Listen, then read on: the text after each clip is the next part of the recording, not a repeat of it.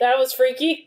Yeah, and he's just doing backflips in a banana suit on Sky's. Whatever you want. Yeah, I don't know. That's not the version of The Incredibles I saw. The Midwest, home sweet home in good old Indiana.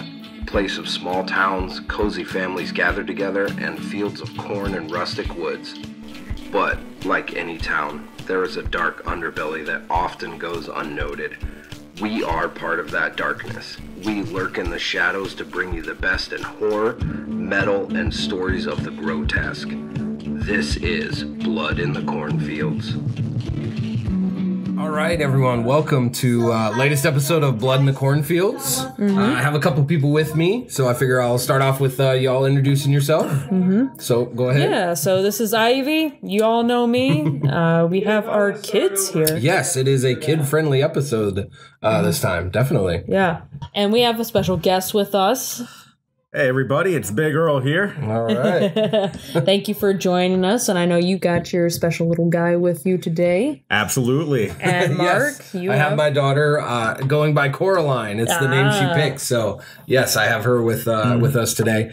We're all parents here, especially here at this podcast. I now am the newest parent. You guys can teach me a thing or two. Right. Yeah, I'm too busy dad-a-dot to have come up with a clever nickname for myself here. So that should tell you something. Usually I'm on top of these things. In fact, did my son come up with one for himself No, or he not didn't. yet? He just said, I'm just going to go by my regular name. Yep. Oh, Thank you. All right. Okay, fine. All right. Pulling out the government name. Playing it straight. Yes, absolutely. So part of the episode here, we're going to kind of split it up. So half we're going to be talking with our kids about things with, that they find scary and all that sort of stuff. And then the other half is going to be talking about our own personal paranormal experiences and stuff like that. So should be an interesting one for you. So Absolutely. yeah, I can go first on personal paranormal experience. So I had a pretty cool one. Mine takes place in Key West, Florida, and I actually got to meet Robert the Doll, which if some of you don't know that name, that's fine. He is one of the most famous dolls out there. So kind of the story behind him is in the 1920s, there was a young boy named Robert Eugene Otto, and he used to go by Eugene. And he had a stuffed animal sent from Germany over to him. They don't really know exactly how. There's rumors floating around that someone who was a housemaid put a curse on it, like a voodoo hex, like a Haitian woman. From everything I read, that's kind of just BS. It's just all fluff and kind of just to add to the mystique and stuff like that. And I'm sure it's also slightly racism, attached to it, like it was with the witch trials and absolutely. stuff. Yeah, absolutely. So it started out with Eugene getting this doll. And from the beginning, he stopped going by Eugene and started going by Robert. But then he also named the doll Robert. So, which is interesting, kind of like almost a flip like that. So early on in Robert's life, there was a death in the family, and it wasn't reported. And the only way that researchers know this is because there was a census filled out. I want to say I don't know the exact date, but then 5 years later, there was another census and the name was not on there. And so one researcher theorizes that there was a young death in the Otto family, and that he suspects that the soul of the child could have leapt into the doll. And the reason being is because there's a whole bunch of stuff that goes on. So throughout Eugene's life, he would do things and say, Robert made me do it. So he would pull pranks or do mischievous things and say Robert made me do it.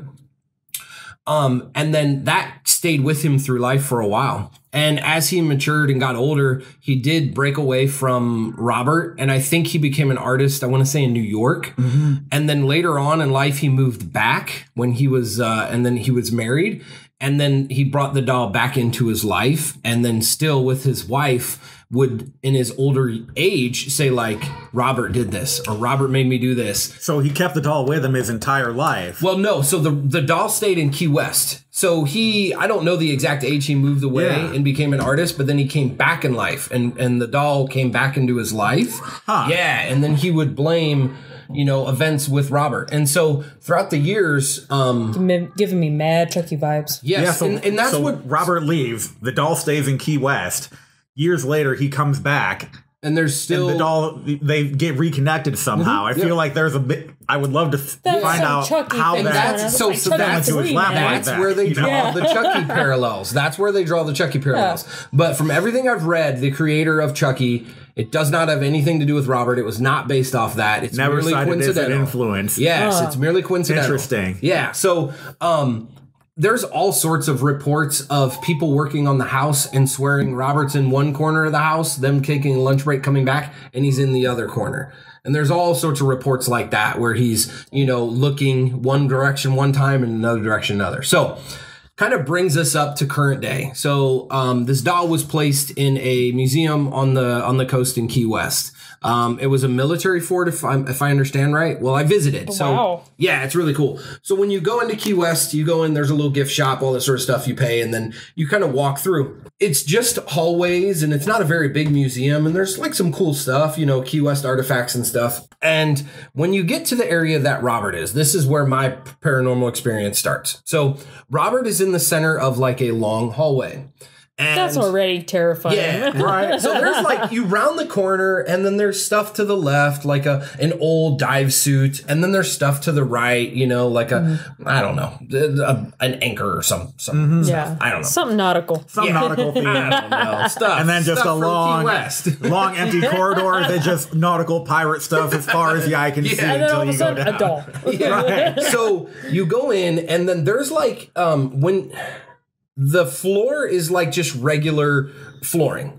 And then there is a literal border of, so like a change in texture. So there's brick. If I remember, it's brick, but like there's a brick border to where it signifies where Robert is. It's almost like they cut out the wall and they laid it with brick, and then Robert's in an area and he's in a glass case. So the reason that I make the significance of that is, so I'm walking with a friend of mine, and it's you turn the corner and then you see Robert. So you like walk towards him.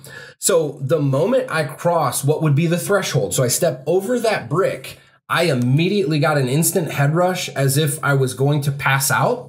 But when you're going to pass out and you have the tingly feeling and the blackness in your eyes? I did not have the blackness in my eyes, but I got the tingly feeling. Ooh. Yeah, it was like when I say literally cross the threshold, literally cross the threshold. When my foot stepped over from the normal flooring over the brick, right there. Like, it was crazy. And I didn't say anything because I just thought like, oh, it was like a head rush or something. And, I didn't link it to him or anything like that. And I didn't want to say anything to my friend because I didn't want to I be can like, freak him out. Right. whatever, dude. So we get in there, and then Robert's in a glass case in the middle. And if you know the story of Robert, you get told it. So the thing that's really interesting about Robert is he has a playful spirit. Some people believe that there's multiple entities in the doll. Some of them are playful. Some of them are actually spiteful and vengeful. And the lore of Robert is that you have to ask his permission if you're going to take a picture or record him. And if you don't, he will play tricks on you. So the wall has a TV and handwritten letters of people writing Robert apologizing, saying like, we took your picture and didn't ask, and this horrible crap happened to us. Like God. All these horrible things. And it's not one or two or three. It is hundreds and probably thousands. So instead of a letters. chain letter, it's like a chain bulletin board. Yeah. Where you just make your amends to Yeah, Robert there's for so not many. listening So to the sorry, rules. man. Yeah, there's so many over the years that they have it playing on a monitor, and they have this like creepy music box kind of playing and stuff like Nice. that. If I can find it, we may leave it in like the episode notes and stuff like that That'd of be me taking a video of Robert. So I crossed the threshold, and I know the lore and all that sort of stuff, and so like I didn't take a picture of him, and me and my friend just kind of like walked around. It was like, whatever. And then we left. And so I'm like walking, and I'm like, no, why didn't I take a picture? Like, why didn't I take a video? I don't know if I was just like trigger shy or like, I don't know. So we come back in. And so I'm like, all right, I'm going to film Robert. So Robert is notorious for messing with electronics. Like, they tell you this, it's written in every book. Like, it's one of the most common things. So I'm like, all right, cool. So I talked to Robert. I'm like, hey, it's Mark again. I didn't take his picture this first time, but I thought like I'd introduce myself, which is kind of weird talking to you all. That makes sense, especially if there's entities attached to it. No, I'd introduce myself to it. Better safe than sorry. Yeah, right. Absolutely. Yeah. So I said, hey, Robert, it's Mark again. I said, what I'm going to do is I'm going to take a video of you. I'd like to take a video of you. And I said, if you do not want me to, you have my permission. You can shut my camera down and I won't take a picture of you. So I go pull out my camera and it's an Android. So it has the camera icon. When I clicked on the camera icon, it went black. So my camera did not even populate on my phone. It literally went black. The entire app just... No, the entire phone seized up. So I'm like, could be coincidence. Yeah, could be coincidence. Right. I'm gonna try. So I'm like, here, let me step out of his area because now I'm thinking, all right, I had a head rush when I first stepped in here. Like maybe something else is going on, So I like stepped out. My phone still didn't work. So I had to walk down to the end of the hall, reset my phone. So then I came back and I said, hey, Robert, it's Mark again. That was a nice trick. I thought it was pretty cool. I'd like to film you so that I can post on my social media so that more people can learn about you. So I said, but if you shut my camera down this time, I promise I will not ask to film you again. So I pulled it out. Camera worked fine. I videoed him for about 45 seconds. You need to know your true intentions. Yeah, right. He's testing you, basically. Yeah. So I did. I videoed him. Everything went fine. It was pretty crazy. And then I went into the gift shop and bought everything hook, line, and sinker. Bought the book, bought a t-shirt. Fun, man. Hey, good job, Robert. Yeah, right. And it's good. And Key West is such an interesting place. It's one of the oldest cities in Florida. It's the most southern point of the United States. I think it's 90 or 60 miles away from Cuba.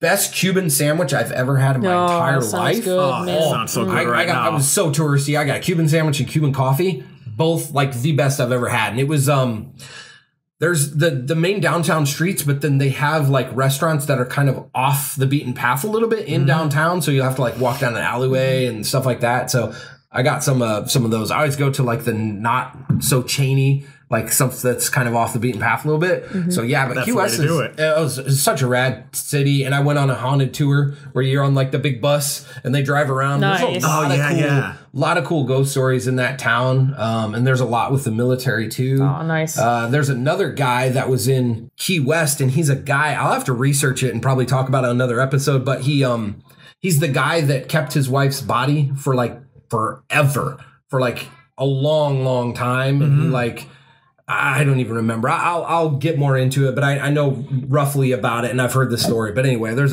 another famous case from Key West that I'm sure I'll probably talk about. So, nice. That was my experience with Robert the Doll. It's pretty sweet. Well done, Mark. The one of the core tenets of horror is that if you want to live, you follow the rules. Yeah, and you did a great job following the directions and following the rules to make sure that you didn't have to have your apology letter posted up on the monitor for all of us to see and hear about in perpetuity going forward. Especially if you mentioned, I was gonna say okay, did you ask him could we do this for our podcast, man?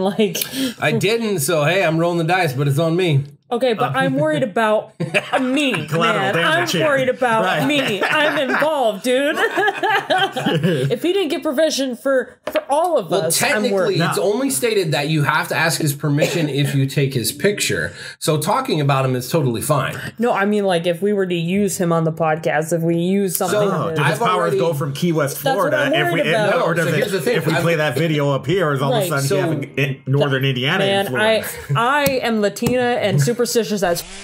But we're good. Sorry, we're gonna bleep that out. It's a friendly episode. Yeah, this is the I am kids episode. Suspicious. Suspicious. We're good because if you remember the video that I would post, I already asked Robert for his permission. Oh, he's on record. He's got to respect that. So we're good. We're holding him to it. All right. Well, there you go. Yes. Okay. All right. That's good. I throw some salt over my shoulder. I think we're good. All right. Yeah.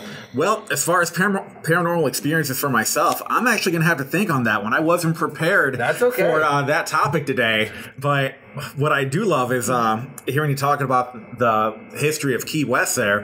My wife and I actually honeymooned in Savannah, Georgia a little bit. We flew down to Orlando and did a road trip on the way back. So we stopped at Savannah for a couple of days and did a haunted tour there. And apparently the most haunted city in America. Wow. Savannah, Georgia. So we did a haunted tour there.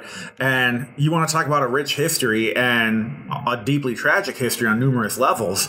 The stories around there might be worthy of a podcast in and of itself. But hearing what you had to say about Key West really kind of brought those memories back as far as what you go and what you see. And the cool thing about when you go on these haunted tours in Savannah is they have these little town squares that you go through that are each maybe a half mile or so down through the historic district. And so the tour is basically based on going through each one of the squares from the other one. But when you go, it's got a soft lighting and it just has the lichen hanging down. And so it really sets the stage for it and gets you in a great horror atmosphere to then when you go see and hear the tragic stories that come along with it, it really does kind of blow your mind. And then you think about it, and a lot of the things that happened at that city, it was a port city, few hundred years of history.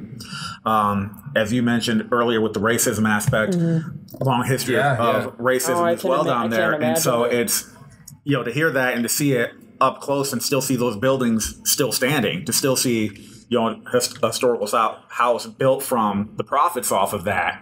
And then you hear some of the misery that had happened on top of that. It really just is, kind of mind blowing. One of the components of it, you're walking along and basically there was, I can't remember if it was a famine or a plague that had hit them in the late 1800s. And if there's any Savannah folk that are listening and I butcher this, my apologies in advance. But, long story short, basically, they ran out of room in the city cemetery. And so it basically outgrew its walls. And so by the time you're listening to this, you're standing, you see the fence and you see where the graves and such are. Then you find out that you're actually standing on them too because they had to shift them. It shifted over time. And so you're actually standing on some of those graves, even though you're not technically in it. That makes sense. Because of how much it took up down there. And, one of the, I won't spoil, again, if you're on the fence on this tour, please go take them. It's an incredible experience. The only one I'll spoil slightly is that, there was a house from the, book and also the Clint Eastwood movie Midnight in the Garden of Good and Evil. Oh, okay. And during the construction of this, a couple of kids were up there. I want to say they were adolescents, preteens. And one of the kids said, basically we were up on top of the roof of this stately house. And all of a sudden he looked over at his friend and his friend just wasn't there anymore. Physically he was there, but something was off and gone. And he sat there and watched his friend go over the side of of the house off the roof as they were constructing this and impaled himself and died on the wrought iron fence that was underneath. Oh, man, that's awful. And the crazy thing about it is when you look at the angle of how he fell off, it would have been hard for him to have fallen off because he would have had to have fallen in order to land the way that he did. Like the angle of how he landed wasn't correct for how it should have been from what the story says. Yeah. Like I said, really, really nuts. I actually want to look more into it because it was just intriguing to hear about. But the gentleman is actually still in town. I think he was a taxi driver or something at the point in time, living with having seen his friend do this. That is so sad. Oh my gosh. So like I said, I didn't have time to think of paranormal experiences for myself, but that kind of came to mind as hearing that and seeing that really just sent a chill down my spine. Ooh, yeah. And again, the atmosphere of it, it's hot, it's muggy. You just get that low hum and that noise that you get when you're in that you're in that region at night with just the mossy lichen just hanging down and the lights slowly coming through. And it's like the creepiest ghost story you ever heard, but it's real. It's history. That's nuts. Yeah, I've been to Savannah, and it was a while ago, but the thing that struck me about Savannah is the moss trees. Like, it's very beautiful, and I've never been to New Orleans. But when I went to Savannah, in my head, I was like, to me, this feels like what New Orleans would look like. Yes. That's While you're describing it, because I've never been there, I'm like, this is the Haunted Mansion. That's what this is. I'm with you, Mark. That's totally the sense. Is if you weren't in New Orleans, you would think Savannah's historical district is what New Orleans ought to be. Yeah.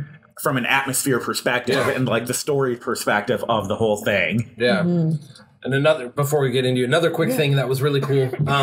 Key West has it's one of the few last remaining above ground graveyards. And Wow. It's really interesting. No way. So yeah, my friend lived right next to it. So like we were kind of going around through the graveyard just like looking at stuff because it's very beautiful, like all this above ground stuff. And at the end we're walking home and there's coconut trees in the graveyard. What? So I was like, coconut graveyard coconut? Like, yeah, I love totally that. That's amazing. So I grabbed 4 coconuts from the graveyard and then busted them open. We made no-bake cookies from them. So I had coconut graveyard no-bake cookies. I was waiting for the twist and for you to tell me that one of it wasn't a coconut at all. They were all coconuts. Okay. Yes, I lived in Florida, so I know coconuts. All right. Oh, that's too cool. Man, now I just want to... okay, here's what I thought you were going to say. I thought I had an image in my head of you just chilling underneath a like awesome, like, I don't know, statuesque gravestone, and you just have like the little coconut in your hand, got the little straw there, and just I'm living the life. And it was the sweetest Mai Tai he ever had. Right? Oh, the ghosts were jealous. Right. Well, because they actually say in Savannah too, at that point in time, unfortunately the slaves, oftentimes the Gullah Geechee people, they didn't have proper burials, and so they were buried in the yards. And so, That's so sad. Yeah, it's terrible. Terrible. And the crazy thing about for decades afterwards, as trees would come up and uproot it, you would get other pieces of people skeleton coming along. That's with so it sad, too. man. Absolutely horrible. How can you have? I mean, that's not resting in peace. And these are years of history of other people, you know, loved ones of other people that maybe don't know where their loved ones are buried because they were just tossed out there. Yeah. Among other like things. I said, this has been, and like I said, just a minute. It's all good. We're taking a parenting break. That's cute. I'm sorry. So where were we? That's okay. Yeah, so something about, you had mentioned about Georgia and how pretty it was, and also the terrible things that they did to some of the slaves there. And yeah. And like I said, it really puts into perspective when you look at it in a history book and you hear the stories and you're like, oh, that was 150 years ago. That was, X amount of years ago. And, it's easier to say that when you're not there and the history's not staring you right in the face. Yeah. Exactly, yeah. Yeah, absolutely. Well, I guess that brings us to you. Yeah, so my experiences come straight from, Latino culture. Sweet. Because I am Latina. If y'all didn't realize it by now, with all my references of it. But anyway, one of the biggest things in Latino culture is the story of La Llorona. Unfortunately, we got a James Wan version of said story. Did not do it any justice. I'm very disappointed. There's other better La Llorona stories that are out there. Puppet in it? Jesus Christ, they might as well. I didn't even watch it. I was like, pass. Oh, no, that's the thing. I only saw trailers of it, and I'm like, I'm done. Yeah. No, I don't need this in my life. There's other better ones that are actually done by people from Mexico, so it's like, I'll take those over whatever this is, garbage this is. So actually, my story has to do with La Llorona, and I have actually seen this crazy woman. Just a little bit, though. I'm going to back up a little bit. If you don't know the story of La Llorona, basically the story goes that she was the most beautiful woman in Mexico. And when she was very young, she met this ranchero, or a guy that worked on a ranch, who was very rich from, herding in the cattle and all that. And the two of them met, and he instantly fell in love with her, and they got married so fast and so hard. They were just two young people in love. She unfortunately didn't know exactly what she was walking into, and they had two young children together. Slow down, love. Yeah, right. Don't marry so hard. Right? Yeah, slow down. It's okay. I know that you grew up in poverty, but it's okay. Mm-hmm. Basically, when she had her 2 children, the ranchero, her husband, would only come and visit the kids and didn't really care much about her. She was kind of sidelined completely. He only ever wanted to see the children. And her being as beautiful she is, and everybody just kind of, telling her, yeah, you're going to make a good mom, you're beautiful, you're going to make this wonderful bride and all this, kind of really got to her. And she just thought, am I not beautiful anymore? Does he not love me? Like, what's going on? And it got to the point where she just snapped. And she had enough of it. And he basically said, I'm going to leave you. I love my children, but I'm going to leave you with them, and I'm going to go marry someone else. Oh. So when that happened, she completely snapped. And she took her children to a riverside where she decided to drown them. I don't like where this is going.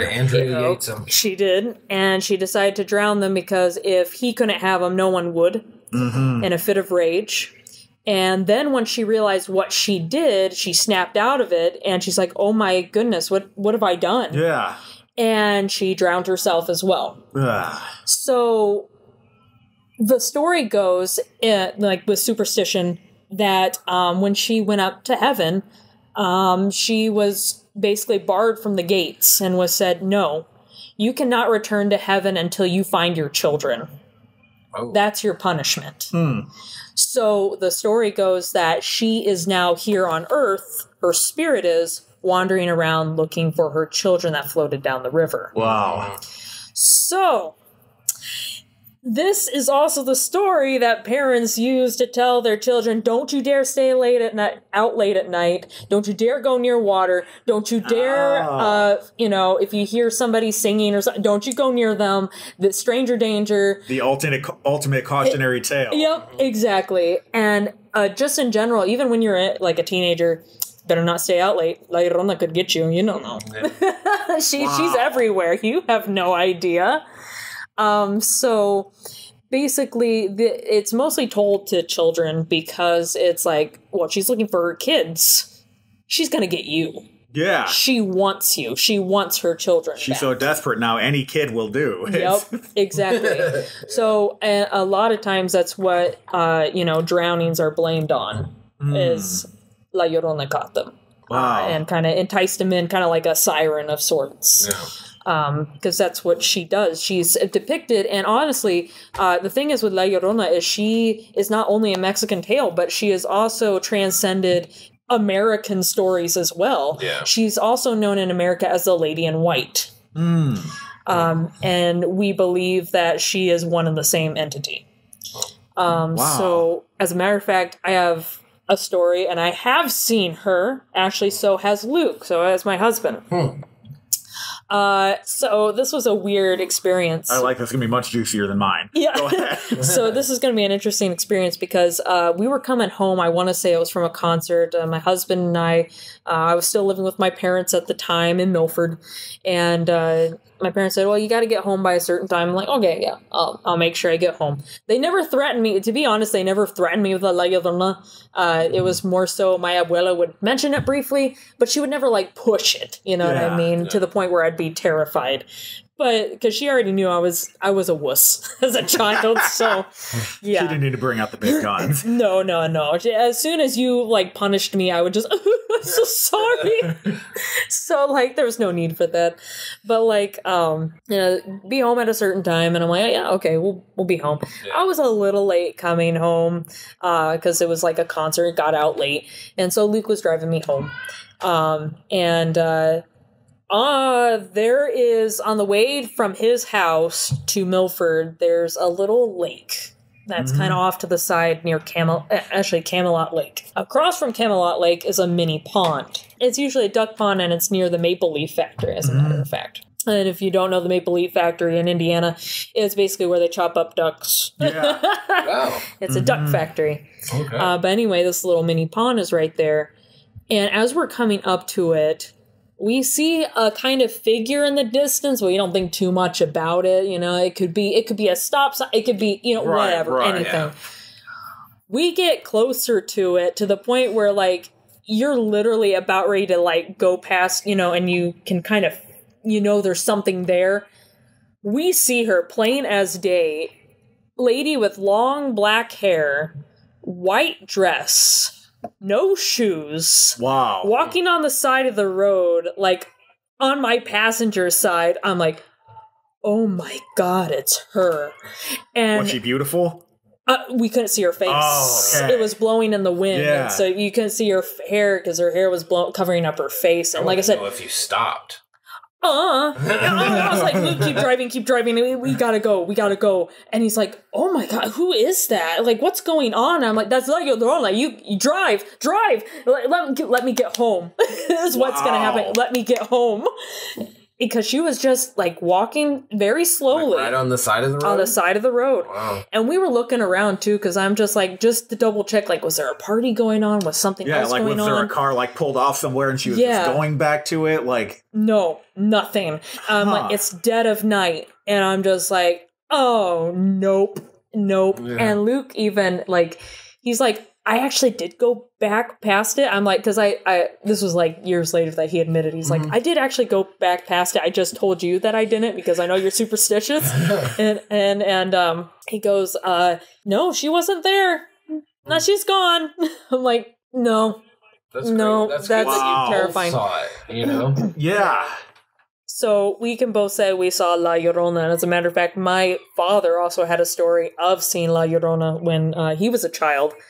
As a matter of fact, or I guess, no, he heard the story, but it was from my uncles. He wasn't actually there, but apparently one of my other uncles almost got stolen by La Llorona. No kidding. Yeah. That's crazy. Basically, long story short, is that they were out riding their bikes. They took their younger brother along with them, which was not my dad. It was actually the middle child at the time, my other uncle, Chewy. And they took him out, and of course, you know, older brothers are just, you know, whatever, messing around. And then all of a sudden, in the distance, my Tío Johnny saw in the distance a figure in white, and he's like, "Oh no!" And he tells, like, his white friends, get back on the bikes. We gotta leave. Yeah. This isn't good. There's somebody across the way, and it's not good. No. And so they all bolt. And apparently they're riding as fast as they can. They look behind them and they forgot Chewy, the youngest sibling at the time. And he's like, Mom would never forgive me if I didn't come back with my son, with her son, with her littlest child.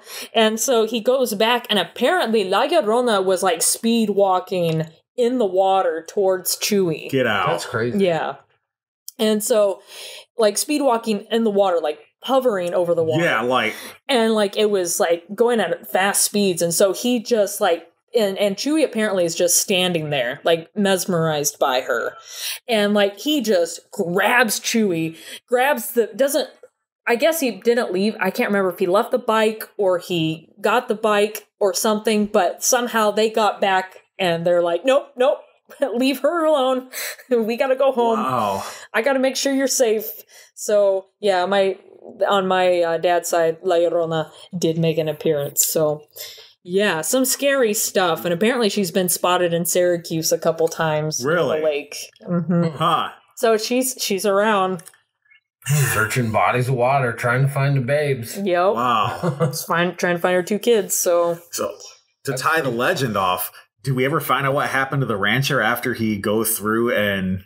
Right? Who knows? Maybe I don't know. I know that I don't know what happened to the rancher. Yeah. I would hope that he'd be like, wife, what the heck? Yeah, what the heck's going on?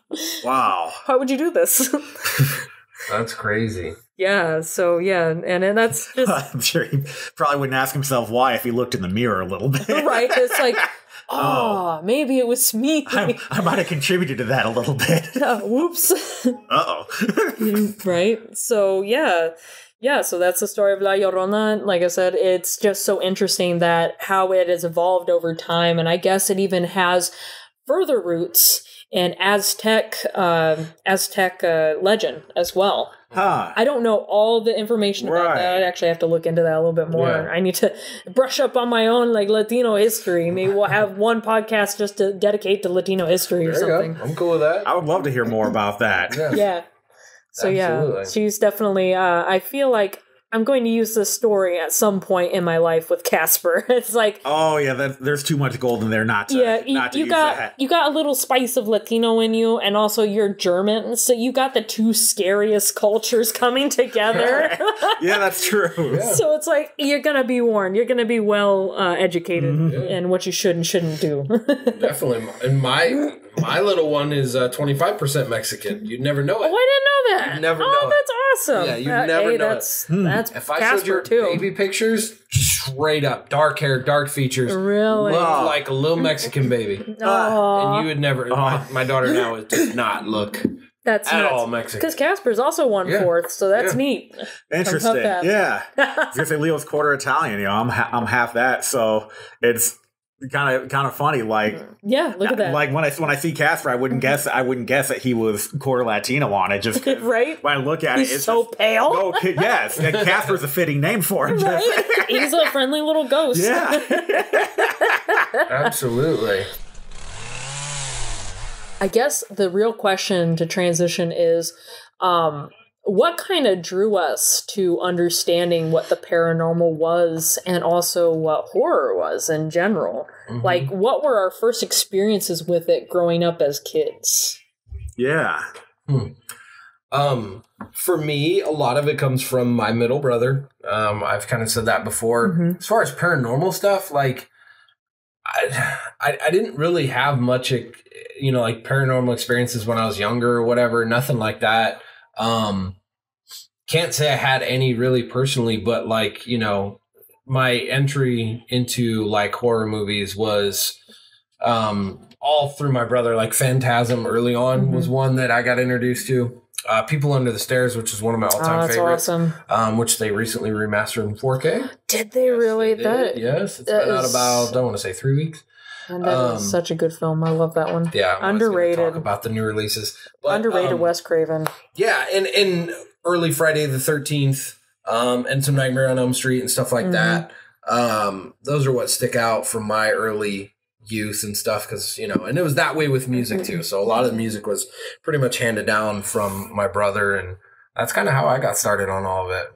How about you? And Critters and Ghoulies. Critters and those are good. Yes. Oh my gosh, Critters and Ghoulies were also there too. Like that, it all kind of came. All of those movies were just like what I was pretty much brought up on. Perfect. Yeah. Yeah, so for me, a lot of it drew on the fact that we didn't really have a movie filter in our house, and so as a child, I was exposed to seeing movies that might have been a little above my pay grade. Maturity-wise, you mentioned Ghoulies, Gremlins was one where I signed on board for cute little Gizmo, and then you don't even realize those little evil guys are going to start popping up later in the movie. So of course, that threw little old me in a loop. I know I'm kind of aging myself with these references here. The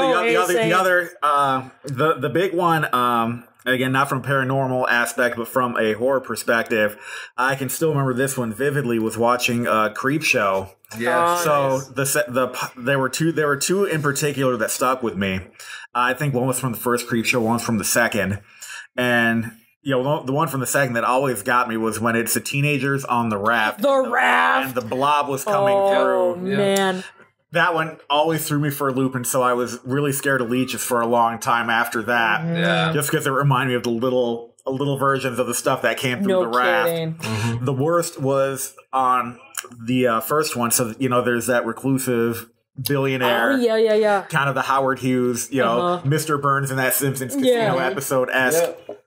One where, he's completely isolated, completely pristine, clean room, and all of a sudden there is just a massive infestation of cockroaches. And this is in the era before CGI, of course. And so as a kid, just seeing this room and him get just overwhelmed with these aliens of cockroaches threw me for a loop for years afterwards. And unfortunately, my older sister, Angie, I love you dearly, but she would own this. Man, she saw that and she tormented me for years afterwards. And so when we'd go out to the family farm, it might be an earwig and a little cassette case just dangling right by my face to spook me out. But good grief, if that was not a source of kryptonite for years after the fact, bugs like that, I was fine with most of them, but if it got into kind of the cockroach, earwiggy, centipede family, I wanted absolutely nothing to do with it. And so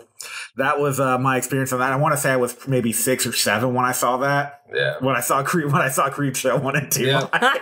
Nice. So hey, the marvels of having I think it was HBO at the time that they were playing that. They had the best and programming once after 8 o'clock hit, you never knew what was going to come on, but it darn sure was not going to be kid friendly. So no kidding. Then the segue after that was then I jumped right into Tales from the Crypt, which oftentimes had a lot more fun aspects to it. Yeah. And so having gone from Creepshow to Tales from the Crypt, I was pretty much desensitized by that stage in the game, as long as you didn't chuck a cockroach at me. That's awesome. Now, when you said the raft episode, I just remember I used to live out on the Lake Wawasee-ish area. There was like a little raft, or not a raft, but like a little dock that would go out to like the edge of the water. And I remember seeing that raft part, and I just was like, okay, got to stand on your tiptoes, can't go in between them cracks, otherwise they're going to get you. Don't get the cracks. So for me, I have mentioned on the show before, my introduction to horror was through my dad. My dad is a big influence on my life, as well as the type of music that I like, which I talked about before. He got me introduced with Nightmare on Elm Street. Freddy was his favorite character. And also my dad was an artist, so he loved FX. And he was good at it.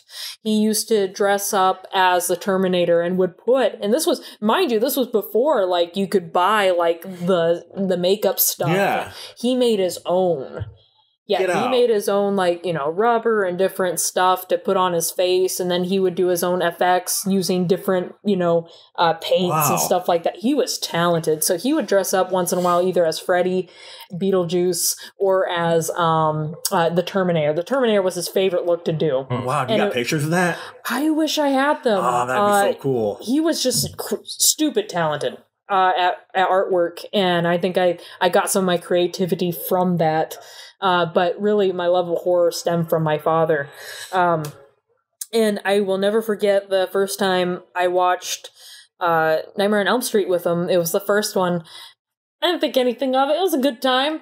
But I tell you what, the first time I watched Sleeping Beauty, the Disney one, and that dragon appeared, never again. Not watching it. Nope. Wow. Yep. That's what I mean when I'm a wuss. Yeah, so Nightmare on Elm Street, A-okay, but then Sleeping Beauty, the line's drawn. Nope. Didn't want to watch it ever again. As a matter of fact, it took me so interesting. Until I was probably 6, 7 years old that I watched it again. I was so terrified of that dragon. That's crazy. The same goes with the witch from Snow White. Freaked me out, man. Couldn't watch it again. Wow. Dang, that's crazy. So, that kind of leads me into the next thing for you all before we bring the kids down is, would you feel comfortable introducing your children to horror if they were interested in it? So, my daughter already has. She's already been interested or introduced to it, I should say. She has a love-hate relationship with Chucky. So she definitely knows about Chucky and Child's Play and all that sort of stuff. She still is a little bit apprehensive, and she's only 6, so I have to be careful.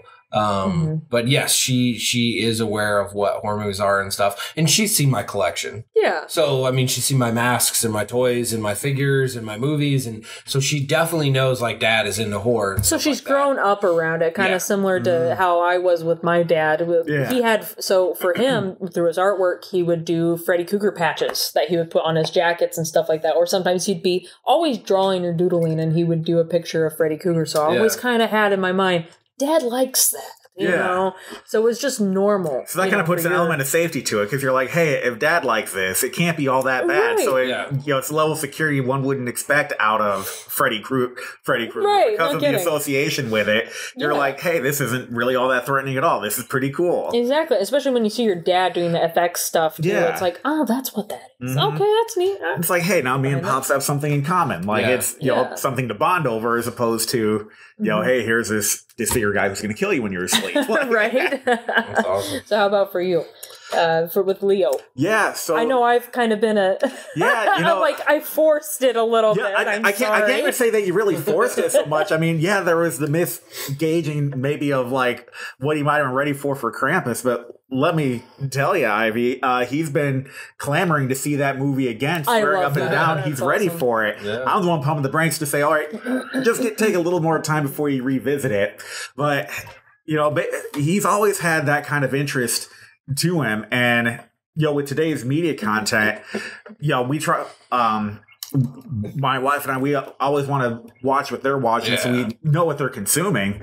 And so one of the things that got him, interested is this YouTube channel called Addie and Jillian, where they reenact little horror things, but it's by kids in a kid-friendly way, where it's a little bit spooky, but it's in a way that's easy to digest for a kid. So it's pint-sized spookiness when you're going through it. It's like a sister team with their dad that go through and film these little skits and movies, awesome. Like home movies together. And so you would absolutely love watching that. And then, basically we would, scary parts on kids' movies, oddly enough. Like there was a point in time in Moana where Tafiti, the volcanic... Oh, the goddess. The volcanic goddess at the end of the movie, that sequence could kind of like spook him out a little bit of it. But, the thing about Leo is even when he's scared at the time, but then he wants to revisit it. And so it's kind of like he's always had kind of a knack and a taste for it. And so basically what the toughest thing Hope and I have had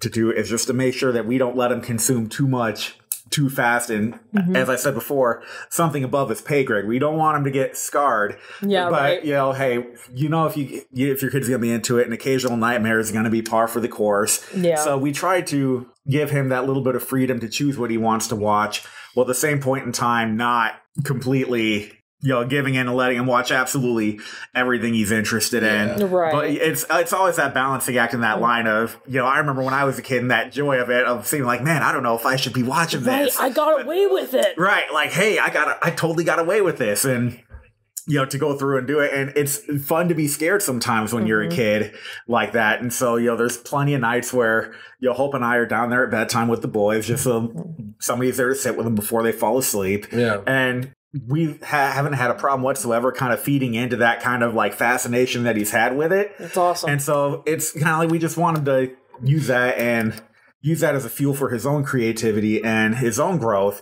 And, sure enough, if seeing that hasn't helped him turn into a more courageous little boy. Yeah. Awesome. And like I said, it's not one of those things to where we are like, hey, Lynn, we're watching horror movies today.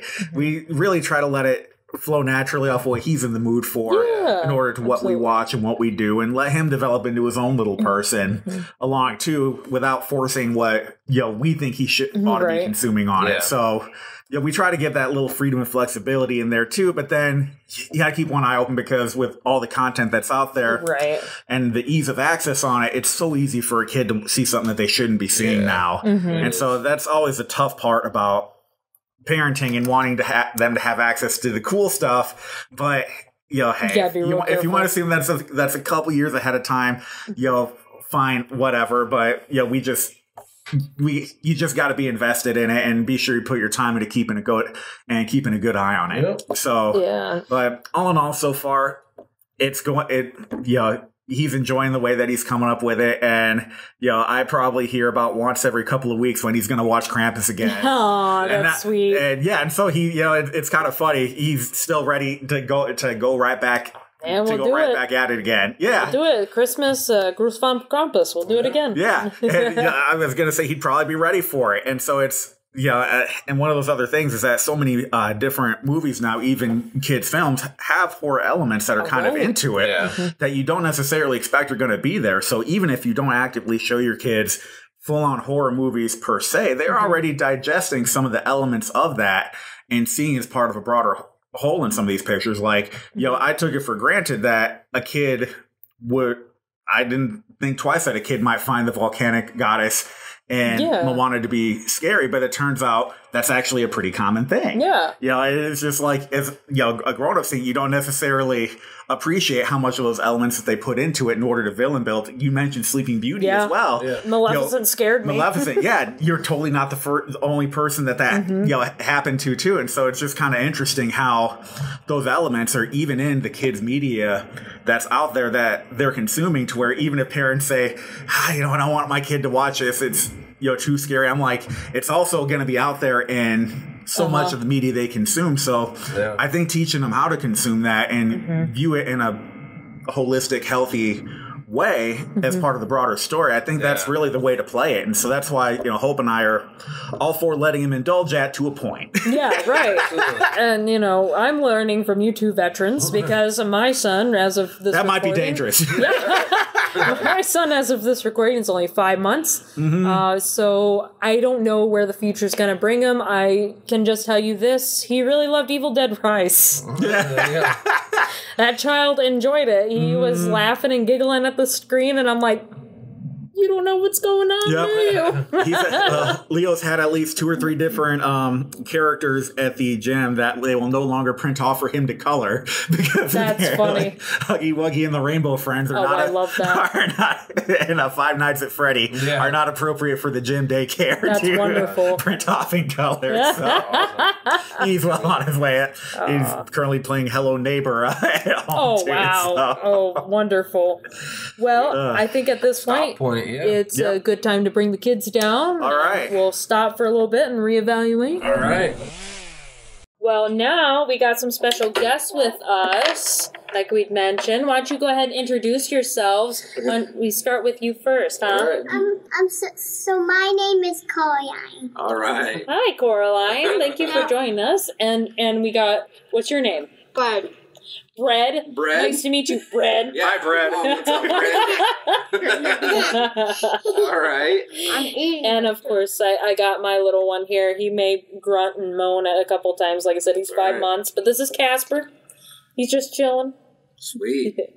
Yeah, so we got a couple questions for y'all. Maybe you can help us, answer a couple of these. But what do you find to be scary? Like, what is scary to you? Yeah. We'll go in the same order. Go ahead. Doing a backflip. Oh, no, that's fine. Yeah. You can doing go. a backflip, yeah? So go ahead, Bread. Yep, so honest answer, Bread. Here, you can back up and talk. I don't know how this works. No, it's No, okay. it's okay. Literally, you just talk say to the whatever you want. Yep.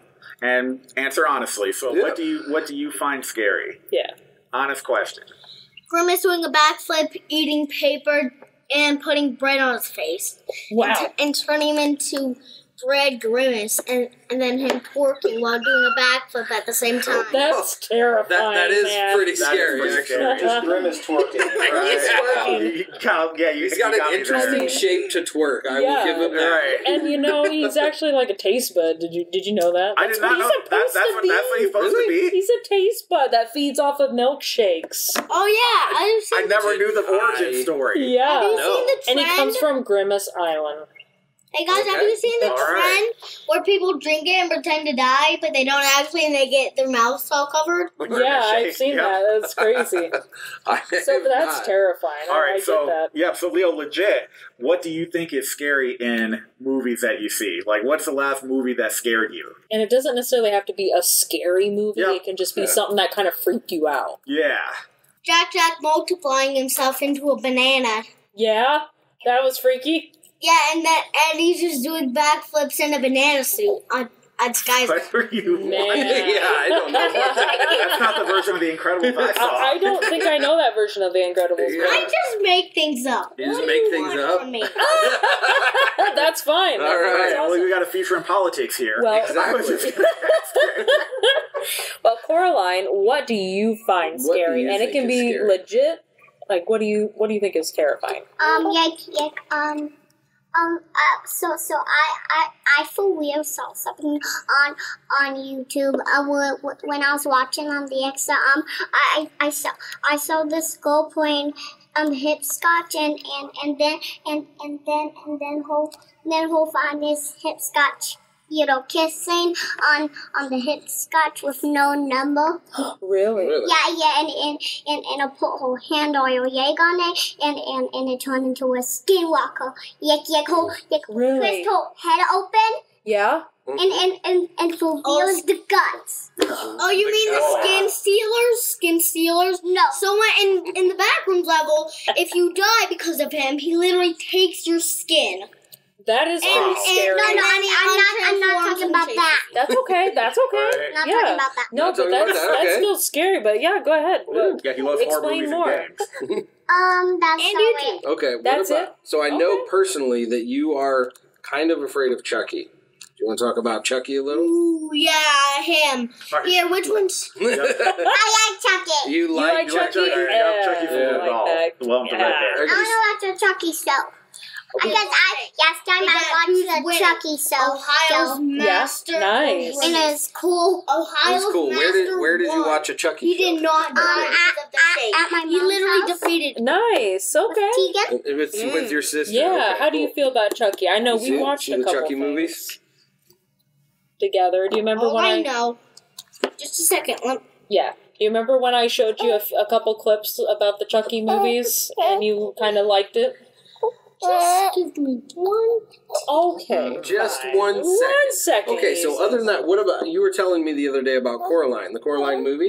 Did you find that scary? No. No. No, you just watched Coraline as well, Leo. Did you think it was scary?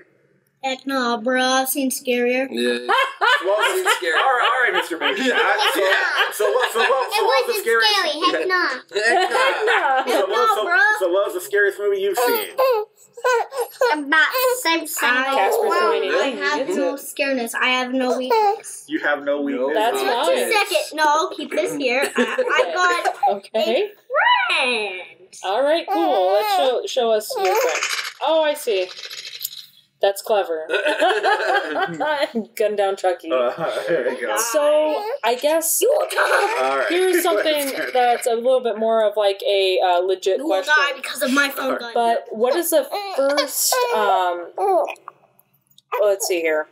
When was the first time that you remember feeling scared? And it doesn't have to be about a movie. It could be about a personal experience that you had. Like maybe was it seeing a spider? Was it being in the dark? What was it that really scared you? Like when you were younger? Do you have something, Leo? I wanted to working. I think there was a part in Moana, but I don't think there was a part where she was twerking. I don't think so on that one. And then she was just floating away into space. That's Was it the- terrifying. And then she turned into the moon, and then she had moon powers, and then she smashed Jason with the moon of her powers. Wow, I didn't know that. Just creating your own story, all right. Yes, I am. And you You know, have to go sometimes along here. that is the scariest thing is your mind. Right. What about So- you, Coraline? Yeah. What scares you?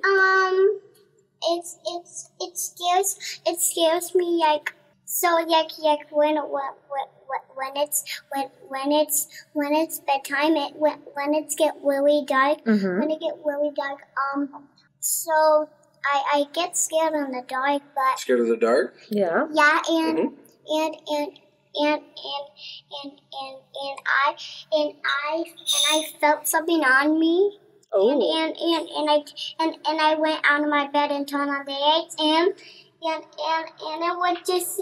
was just like a doll sitting down. It was a doll sitting Is that what down. it was? it a creepy doll? Yeah, I was like, whoa! How did you get here? Wow. Oh my goodness.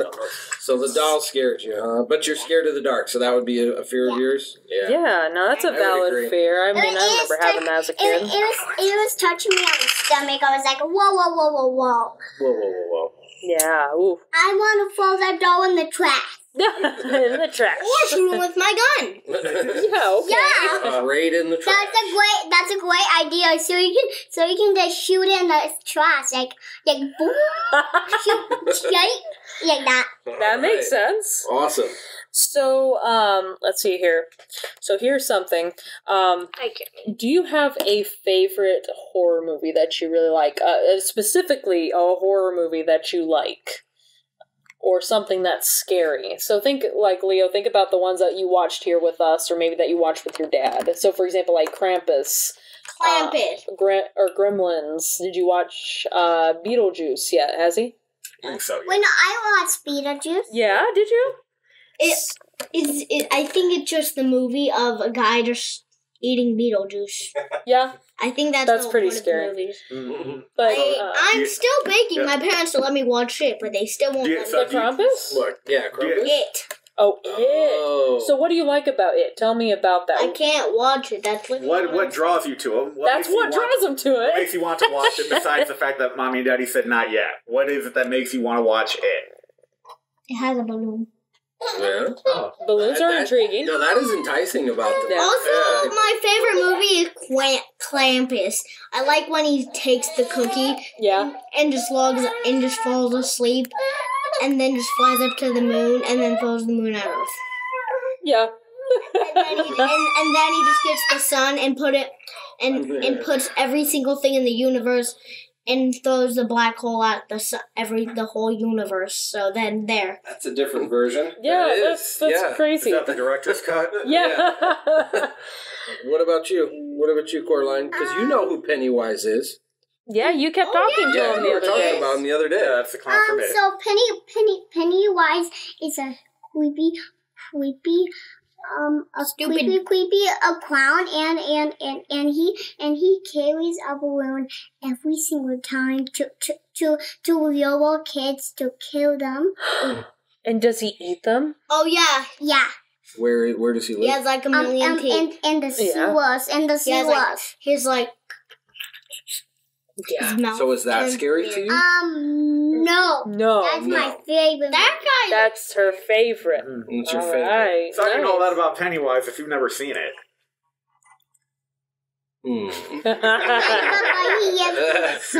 He lives in the sewers. Sewer. Yeah, you mentioned that, and he's going to hang out with the Ninja Turtles, right? Yeah. You see Georgie? I mean, who's Georgie? Who's Georgie?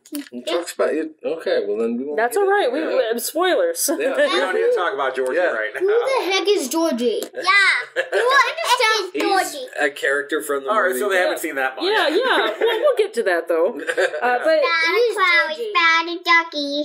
yeah. What? No, Pennywise, whenever he takes the bath, he gets his rubber ducky and does a backflip into someone's pool, and then they freak out. You love your backflips. Yeah, backflips. And then he just throws Sky Zone at his face. Horror and parkour. Yeah. I love that. That's parkour. Horror parkour. Parkour. That's good. So here's something to ask you kids, because we actually do have other kids that will be listening in, hopefully, with this family-friendly one. What would be your advice to give to kids that want to watch a scary movie? What do you recommend they do ahead Watch of it time? without their parents knowing. I've never done it. I've never done it. All right, Pinocchio, your nose just went through the wall. What about you, Coraline? Coraline? What would you say? My nose did not go through the wall. You liar. Yeah, watching without parents. Yeah, that was a pretty good one. How do you like prepare yourself personally for a horror movie? So I just get comfy and do this to myself. Yeah. Snuggle down into a blanket. That's nice. And I just put my in my head back and just snuggle up like this. Oh. And do you usually do that by yourself, or do you usually do that with one of your parents, or? One of my parents sometimes, and one without my parents sometimes. Yeah. Okay. Do you prefer watching horror movies with your family and friends, or do you like to do it just by yourself? Like, how do you like it? I like to do it both. Both ways. Okay. Well, that's good. Careful, Leo. Okay, so that kind of brings us to the last question that I have for the whole group, but what are some beginner horror movies that we would recommend to the audience? The kids, of course, give me your opinions as well, but what are some good beginner, first time horror movies. Krampus and Gremlins. Yeah. And It. Oh, okay. Those But are okay, which It? Should we do the Tim Curry It, or should we do the Bill Skarsgård's It? I have no idea. He doesn't know. He just knows It is It. He doesn't. It with the scary clown. Okay, sounds good. I guess So those are some good ones. I like that. And what about you? What do you think, Coraline? Coraline? Skinwalkers. Skinwalkers. That's not even a movie. Yeah, That's it's a not backrooms. yeah. That's a backrooms level. What do you say? Is there a movie that comes to mind? I have a feeling you would say Chucky. You think a kid would enjoy Chucky? There's no Chucky movie. There's a whole bunch of them. Why does Chucky believe this? That's just Hey, y'all. that a movie, Lucas, that sat Hey, right in y'all. front of your face. There's 7 different movies in Yeah. Yeah. Oh, thanks. Yeah, thanks. Gimme. I did not know. I thought this was just a creepy picture. Yeah, no, there's Yeah, that's 7 Chucky movies in for you. that. So, adults, what would you say would be some You can go awesome first. movies Yeah. for kids to so get started with? I would say before you go down the full movie route, check out some of your favorite animated movies, some of the classics like I want to get up. Okay. for Ivy's case here, Sleeping Beauty, or like the sequence in Moana, for example. Try to find horror elements in some of the media that you already own to see where your kid is at, and from there, if they digest that well, then I don't see a problem with something along the lines of like a Gremlin, or you could even go with the old school Goosebumps shows. Oh, that's or good. yeah, when I was a kid, there was a show called Erie, Indiana. Out that was a fun after school hero one. Yes, And So- Luke knows. Luke remembers. Yep, and so I would focus. Start there and build them up. And hey, as your kid sees what's out there, they're going to be drawn to certain lines, and from there, I got to rely on your good parental judgment that you're going to know what level your kid's at, and take it from there. So I don't have any specific recommendations beyond that. That was just examples that I would use if I was going to acclimate and have my kid dip their toe into it.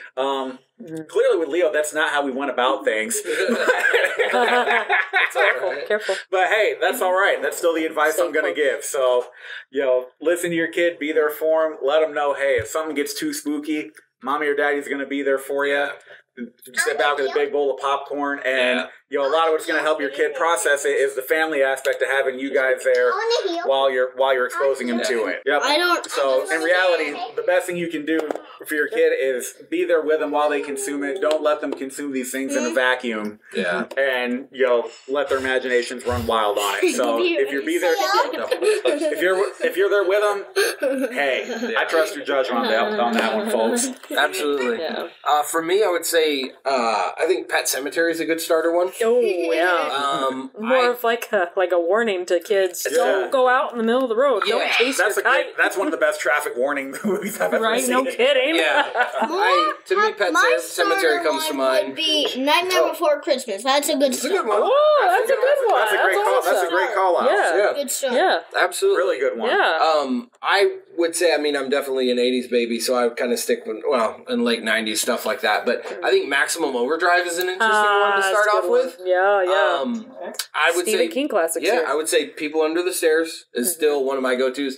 And it's not too, over the top gory, and that was kind of my thought. It was more like thriller kind of horror. I would say any one of those, or, Child's Play is a good one to start off with. I will agree with my kid. Definitely. If I may throw in something here. Sure. It's a strange. It's going to sound strange, but it came out last year. Spirit Halloween, the movie. Oh yeah. Honestly, I haven't seen that one. It would be a great one for a child because it has all the elements of horror, but it's got this filter. This kid filter. This kid filter that just makes it digestible for them. it's not as good as, like, let's say, like, Hocus Pocus, but it's got that Hocus Pocus. No, but I'm saying it's got that Hocus Pocus kind of filter, like that Disney kind of feel, you know? It's honestly not a bad one for a kid to start out with. Or if Hocus Pocus is too high budget for you, there's always Ernest Scared Stupid. No one is stupid here. Absolutely. Ernest Scared Stupid's great. I'm not stupid. No, Ernest is scared. It's called The Movie. That's the name of the movie, buddy. Yeah, but I mean, you got to throw Gremlins. I think we can all agree with Gremlins. Oh, yes. I mean, look around. Gremlins fan all the way. Nightmare Before Christmas is a great call out. I know, definitely my recommendations would be Beetlejuice. I think that's an awesome one. Beetlejuice, I still don't understand. You'll get to see it. I'll watch it. And I think another good one that's like been coming out recently, or like has introduced a lot of kids to horror recently, is like Monster High. Oh yeah. It's not just for girls. Chill out. You know, dudes can enjoy it too, because it really introduces you to the universal monsters. And so when you get to see these children of classic monsters interacting with each other, it's like you get to introduce to your kids, like, who's that? Who's this? Who's this the daughter of? Who's this the father of? And then you can point them to the original universal horror monsters, and maybe even show them the classics. Because the classics are really good. They're not scary to a degree, though my sister would disagree because she was terrified of the Invisible Man when she was a child. Yeah. From Maddie and Julian? You know, nope. Yeah, but there's the oh, maybe. I don't know. Yeah, but it's kind of funny you mention Monster High, because I think Hotel Transylvania also functions in a similar role of introducing and giving the monsters and the characters to children in an easy digest form that familiarizes them with them and can take away some of that shock value of seeing them as opposed to dropping them straight into, you know, the Universal monster movies. So that was a good call. Right, yeah. When can we get to the last question? This pretty much is the last question. It is the last question. But I think another good one would be like Ghostbusters or Monster House as well. Monster Squad. Yeah, Monster Squad. Wolfman got nards. That was a great one. Yes. It's basically like Goonies, but with horror movie monsters. Yeah. That is a good one. It's a good introduction. Kids with bikes. That was the thing in that era. You had it with E.T., and so that's another good one. If you had kids with bikes in a movie, you were probably going to be entertained at that era. Yep. Stranger Things got that right too. Stranger Things? Yeah, Stranger Things. Can I watch that? I want to watch it. I got tips on watching it. All right. Netflix, if you want to cut us a check for some Yeah, right. Yeah. That was completely unsolicited. Why you calling dibs? You've already seen it. Oh my goodness. Well, all right. I think. So that pretty much brings us to the end of it. We appreciate anyone who has hung with us. All right, Coraline. So as I was saying, we appreciate you all listening and tuning in with us. We've got more coming. We appreciate your patience and listening, and hopefully y'all had as much fun as we did on this family-friendly episode. So till then, we will be seeing y'all a little bit later. Yeah. Do you kids want to say something? Want to say anything before bye-bye? Mom, I hope you're hearing this. I really love you, and I really miss you. Oh, that was so sweet. Are you saying? Hope. Phoenix. Hi, Gwen. Awesome. All right. Well, thank you. We'll see y'all. Have a good night. Bye. Bye, Phoenix. See you next.